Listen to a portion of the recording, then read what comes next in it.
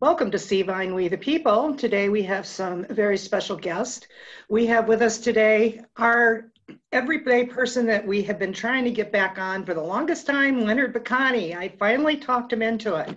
And that's only because I'm having his sensei on, the one where he got his black belt. So he figured he better show up. So, and that would be John Gabriele.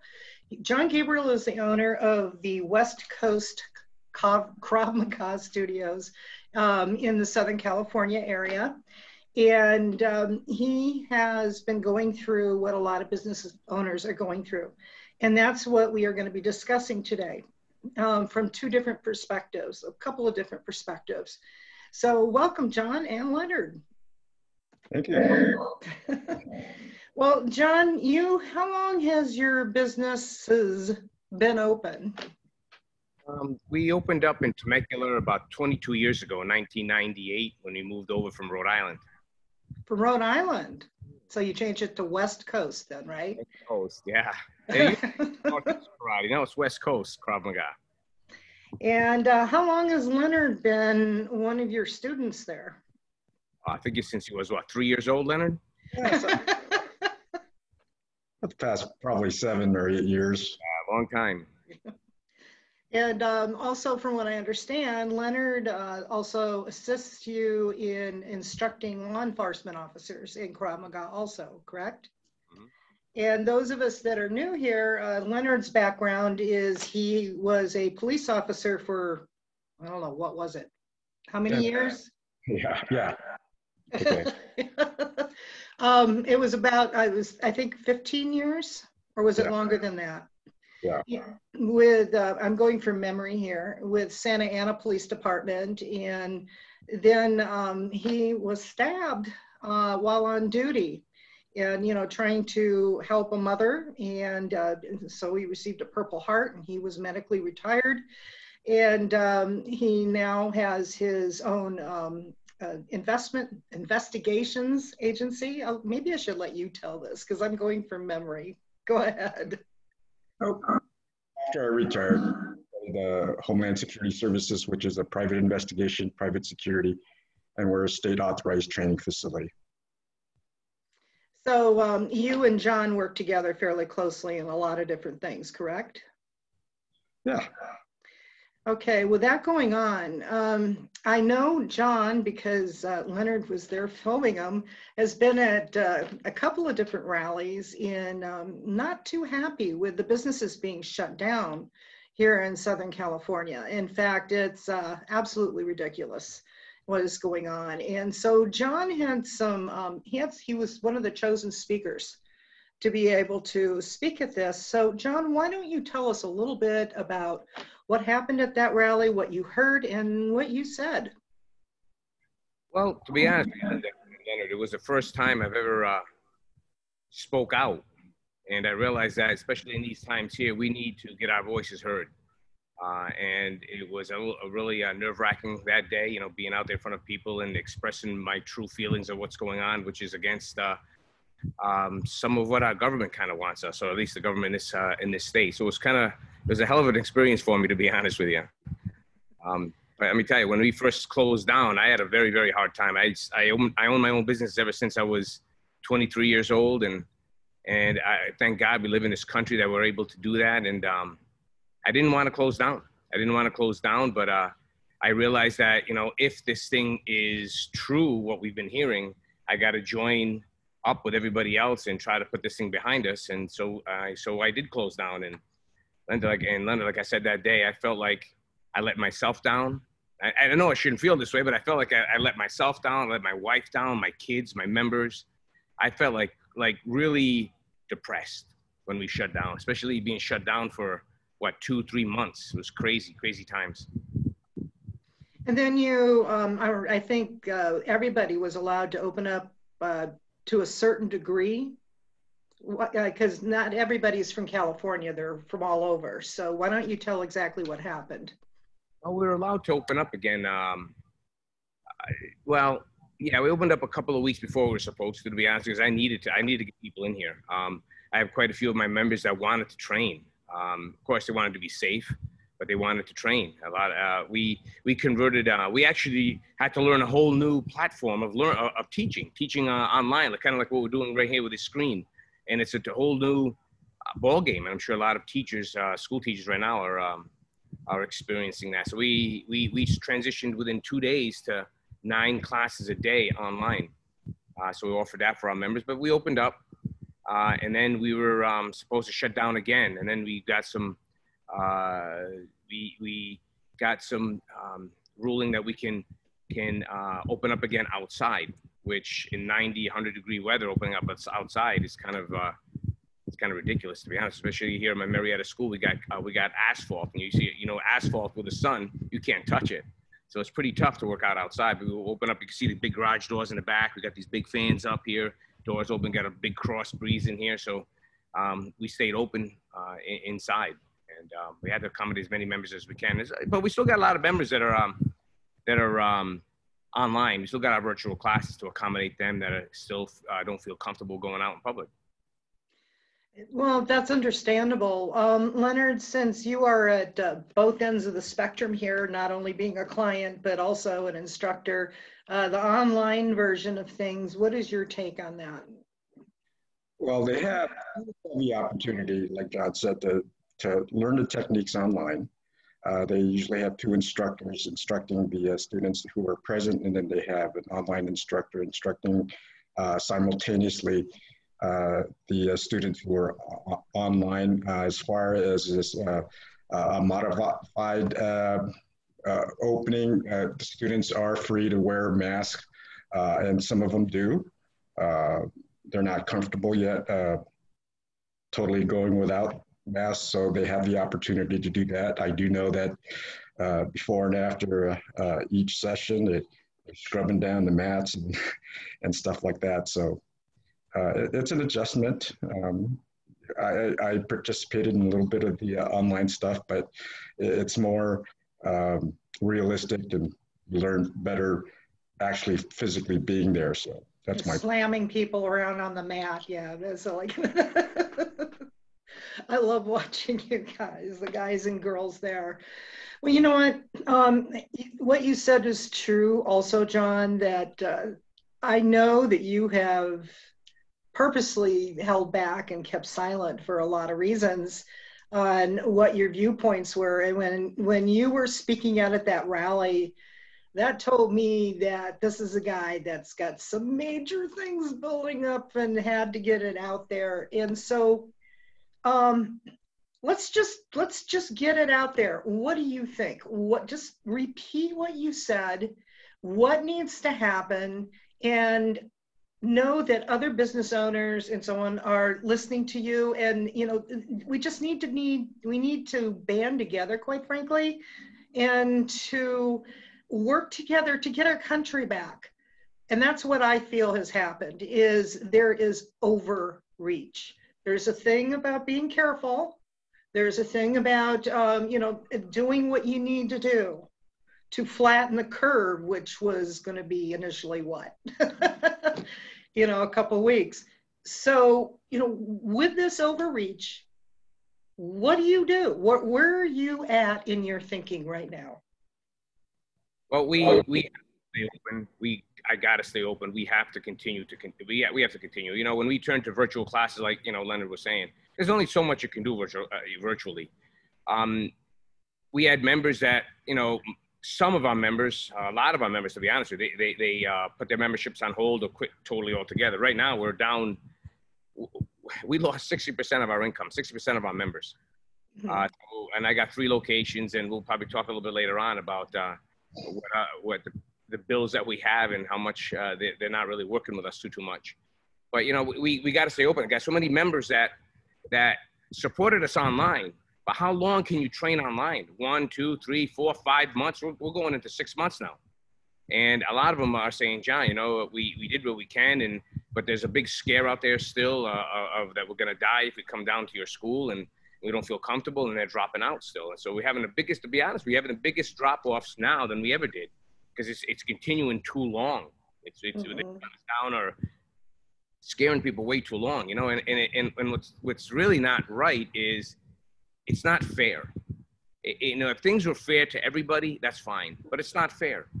You know, we go shopping to these big chains, and I don't want to go there to be honest with you, but you go to these big chains, and yeah, you know, you have to wear a mask sometimes. You don't have to wear a mask sometimes. There's 6-foot rule, but nobody abides by it. Everybody's touching everything, and you're so close to the cashier that there's a plate there, but they go around the plate to talk to you because they can't hear you. So it's kind of a joke, to be honest with you. And then, you know, you can do all that, but we can't do here, like Leonard was saying. We scrub the mats, wipe the pads, we cut our class times down so we can sanitize and get everything ready. It's safe. It's safe, you know, and it's just not right. It's not fair. It's not right. And we gotta push through. And what's awesome is there's a lot of other people in my boat that are speaking out too. And it makes you feel good when you see other people banding together, sticking together with the same mindset. Well, I think you hit the nail on the head that there are plenty of small businesses. In fact, it's for the most part in most states, anywhere between 80 to 90+% of businesses are small businesses. And to have just the very small percentage of large businesses and you follow X amount of rules for safety or whatever, you can do the same thing in a small business. Not better. And be able to keep the economy open. That right there is what's telling me this is all a sham. It's a sham. I said it. It's a sham. Okay, I'm not saying that the virus isn't real. It most certainly is. But they are doing what they have been doing so many times with so many other things. And I'm talking about a certain left side of the aisle that are doing overreach, over-regulation, over everything to such a degree that it's literally deadly in a lot of different ways, not only emotionally, but to the economy and everything else is going on because of the overreach. What do we do? Do we just sit here and complain about it? What do we do? Wait till November 3rd? Are we going to be able to? You know, a lot of friends. I've been in this industry, like I said, for a long, long time, and I have a lot of friends that are they're calling me up and said, John, I don't know what to do. I have to close my doors down. A lot of good, strong schools shutting their businesses down. That you know, you get thousands of people in a lifetime that a good school affects families and does good things for their community. And there's only so much time or so many months that a small business can survive on savings and basically savings. You know, and it sucks. It really sucks, you know. Right now, we're getting a lot of people coming back. Not a lot of people, but the people that are coming back, they need their kids to be around other kids. Adults need to be around other adults. And we've got a couple of our kids here at our school that actually tried to commit suicide. If it wasn't for the parents catching them, they'd probably be dead right now. And the parents are bringing them in here so they can have that relationship with kids. And mainly, they're teenage boys are the ones that are really struggling with this. So, I mean, we are, you know, these small businesses really connect with people, and our society needs that. Needs that right now. They're doing it. Never mind talking about the schools. All the kids are in they're in front of their computer like what we're doing for 4, 5, 6 hours a day. That's gonna kill our kids, man. It's gonna kill our kids. They need that interaction with other people. So well, not only physically but mentally, emotionally, it's, you know, one thing that you do, John, is that always impressed me about your school, and a lot of schools to do this also, is working together as family, with family, and you know, teaching morals and ethics and all that you do.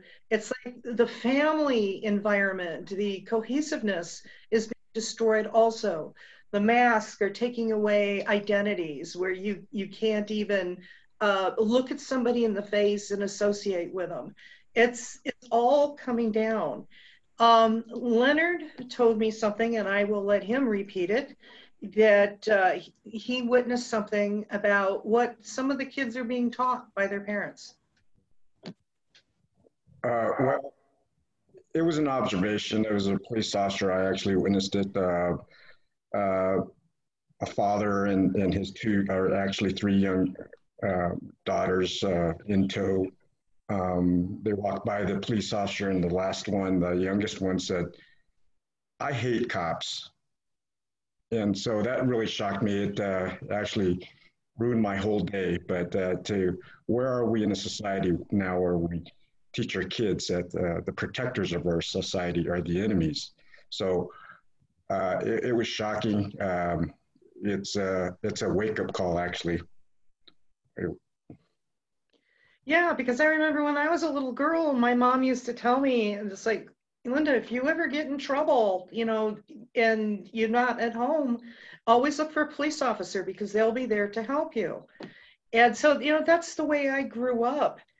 What is going on right now? The big thing was initially when there were these school shootings, is they wanted to get rid of all of the weapons and etc. And they said, well, we have police officers to protect us. We have people that are trained.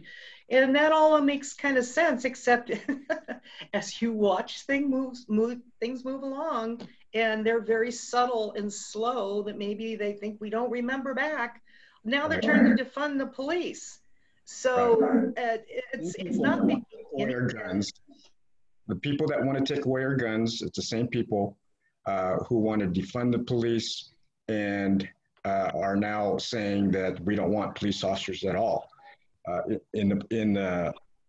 Not just in the campuses and schools, but just in society. They want to replace them with social workers. What if the incident escalates to a deadly situation where you have an assaulted subject who needs to be neutralized? I just would hate to, fathom what can happen if that happens. So my take on it is that they want to defund the police, the traditional police, for the purposes of installing their own police so that they can enforce their laws, the laws that go with their narrative. So I think that's what this is all about. It is what it's about, and that's already happened in Australia. We have a number of Sevine members in Australia, and I won't even get into that, but that's already happened. That's already happened. They've intimidated a lot of the good officers to quit, and they're being replaced by individuals that are easy to puppet. Well, Linda, for my business, we are a state authorized training facility, and we train and certify those going into the security business. They have to have guard licenses and firearms permits, and my agency does that. I can tell you that we have seen a very steep uptick in police officers leaving early and going into security business. I know because we have to train and certify them.